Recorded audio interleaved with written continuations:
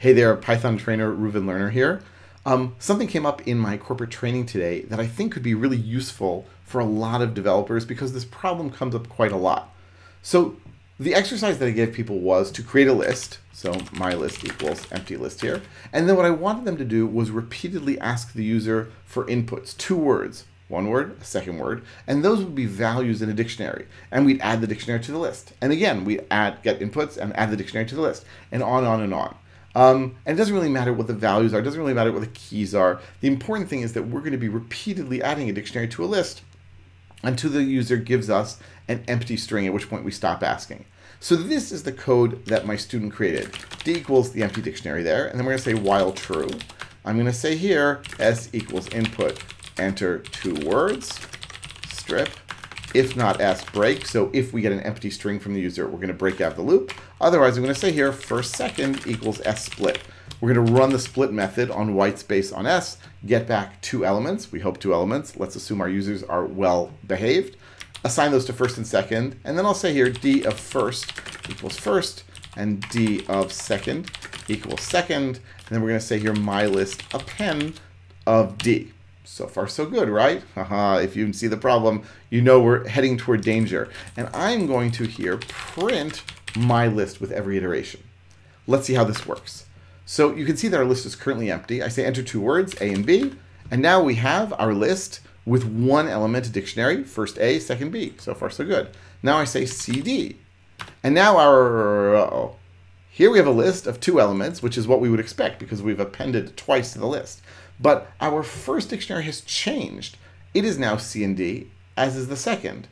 What's going to happen if I say E and F? It's not going to be good. E and F and E and F and E and F. Meaning we're not only adding a new dictionary to our list each time, which is what we wanted, but somehow we're changing the previous dictionaries. And this is really puzzling. And I've seen it happen a lot of times to my students. So what's going on here? It's probably easiest if we look in the Python tutor, one of my favorite tools for teaching. All right, so watch this. This is a visualization of what's going on. My list is an empty list. D is an empty dictionary, while true. And now we're going to print my list, so empty list, and I'm going to say once again A and B. So what happens here? Well, we get the input into S. S is indeed a string. We're going to see. And then we're going to split it up, A and B. So far, so good. We're going to set that first A, second B, and we are going to append that to our list. So my list is now a list with 1 element, index 0. And it's referring to our dict. That's what we want. That's good. You only see the problem, though, next time around. So now let's do C and D. Watch what's going to happen. So it's not blank. So we're going to break it up. First and second are C and D. And now look at this. D of first. We are now going to change D of first. Well, if I go to D of first, I'm not only changing a new dictionary, I'm changing the existing dictionary. First C, second D, and I append it. And now my list has 2 elements, both of which are referring to the same dictionary. Meaning, I don't want them to be the same dictionary. I want them to be pointing to different dictionaries. But because they're both referring to the same dictionary, and I modified the dictionary the second time around, that is now affecting my first one as well. And if I do this again, E and F, we're going to start to see what the root of the problem is. And here we go. We assign, we assign, we assign. And now we have 3 references to that same dictionary. Bad news. So what's our mistake here? Our mistake here is that we're reusing the same dictionary each time. So how can we fix this? How can we fix this problem? It's so easy. We move the D equals empty dictionary into the loop. Now, why does that work? It works because every time you use assignment in Python, we break the connection between a variable and the thing it's referring to.